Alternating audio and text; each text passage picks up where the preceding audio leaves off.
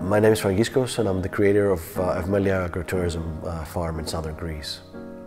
In the beginning was the idea that it would be an organic farm, that we would bring people to nature from city centers, that we would respect nature, to a deeper understanding of the beauty of nature, of how things communicate, how we are part of the ecosystem as human beings, and we should not always try to push the ecosystem, but try to learn our role within it and understand that we are one unit in many units.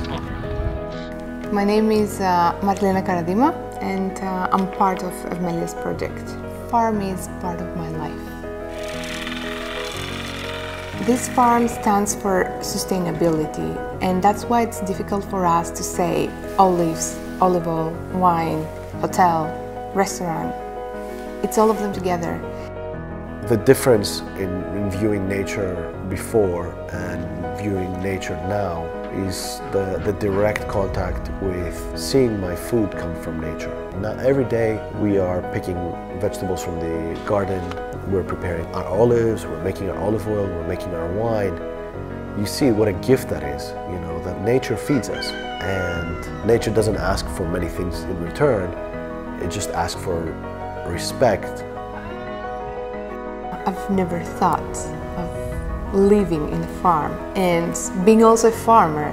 The transition from Athens city to the farm, I felt like I was having a second master. I had to read a lot, I had to do a lot of research. I cannot forget the first time picking olives because it has been very painful, so it's not easy to forget. And we're like 20 days picking olives straight.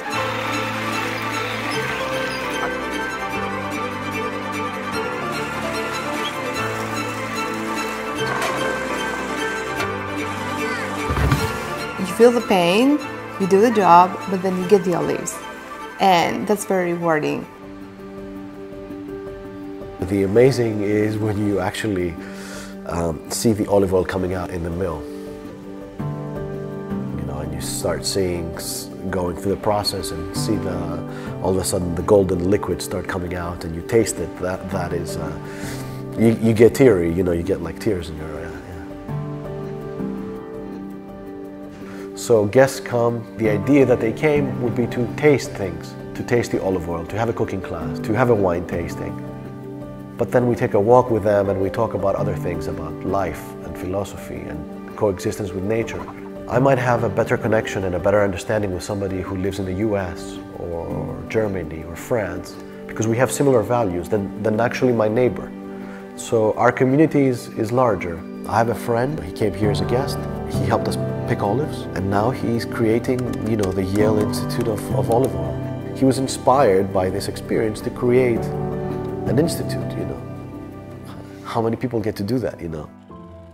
Our purpose is to intervene to nature as less as possible, and that's why we have to respect the ecosystem and not to spray and not to till the earth and not to cut the weeds, because all of them has a role to play in a closed ecosystem. Respecting nature and the animals that we have in the farm, so somehow they have to be happy, like having the geese free, having a lot of space for the ducks and the chicken, a lot of space for the pigs. I can't tell you precisely if I had a dream to create a farm when I was young. No, I don't think so. But I kind of knew that there was land, and we came to one morning. I felt a very intense vibration and felt like I needed to drop everything and start creating something here. Maybe it was the realization that I could put an anchor somewhere. One of the feelings that I get is when you do the things that you love, you're starting to get help from everywhere. You're getting help from other human beings. Nature helps you. One of the most interesting stories was at some point we were doing a crowdfunding campaign for the farm. We wanted to build an outside natural pond. I sent an email out to former guests and friends and asking them, you know, to support the crowdfunding campaign. And I received a reply from one of the people, and they said underneath that after their experience at the farm, they decided to change direction in their life and quit their jobs in Athens, and they're working for the UN in Africa, helping others and kids and things like that. And that's what, I think that was the first time that it hit me I was always concentrated on doing the project and creating it, and never thought what the aftermath would be, or what could go on from here. For every guest that is leaving the farm, I would like them to be a bit more conscious about their food, but in a broader aspect, where it comes from, who produces that, the land actually that produces the food, how to eat more healthily, and how to manage the food waste.